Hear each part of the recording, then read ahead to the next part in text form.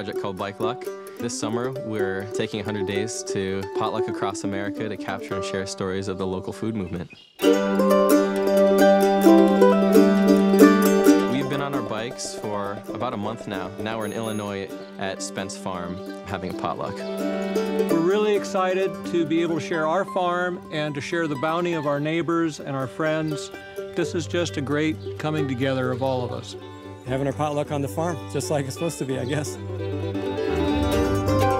Our hope is that we can capture a couple of stories in video, audio, photo, put them up online and show this greater online community that a local food movement is happening and what the benefits are. When we first started doing budgeting for the project, our eyes kind of popped out. There are a lot of costs involved with our project. The Pepsi Refresh grant was a big factor in making this trip a possibility. Local food brings together the community aspect. When you sit down, you break bread with someone, you have a meal. We're much more easily able to eat properly when we know a little bit about the food, where it's coming from. All of those factors work together to make local food a good direction for everyone. If Aaron and Robert can inspire folks all across the country to understand how important the good food really is, we're all the better for that.